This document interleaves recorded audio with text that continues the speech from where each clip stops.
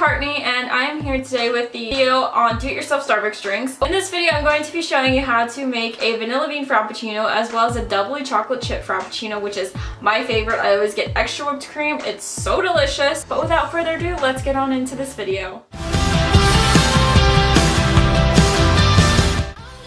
You're going to first need 1 cup of milk and just place that into the blender. Then you're going to need 2 tablespoons of sugar, excuse how much there is in that shot. 1/3 cup of chocolate chips.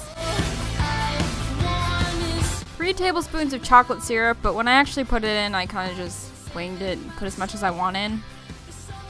1/8 teaspoon of vanilla extract. 2 cups of ice, and just place that in the blender. And then you're gonna blend it all up so it's the consistency of a frappuccino. I did it for about 20 seconds. I wish I found some better sounds. Then you're going to pour it into the cup, which I got at Starbucks. Then top it off with some whipped cream and drizzle on that chocolate sauce because that stuff is delicious and it also looks pretty cool. And I care what people think. Then I just put the lid and a straw in to make it complete. And there is the finished double chocolatey chip frappuccino. This is definitely my favorite and I really like how it turned out. My friend drank it. She said it was delicious. So you should totally try this out.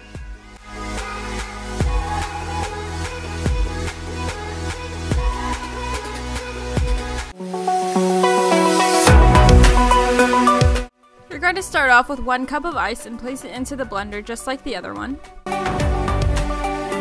Then you're going to need 1.5 cups of milk, 3 scoops of vanilla bean ice cream, or you could also use vanilla bean frozen yogurt if you prefer that.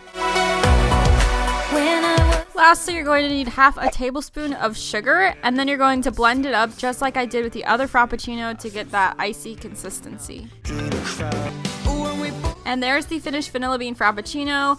This one was really good and it's not too sugary like some of the other frappuccinos, so I hope you guys enjoyed this video and I will see you in my next one.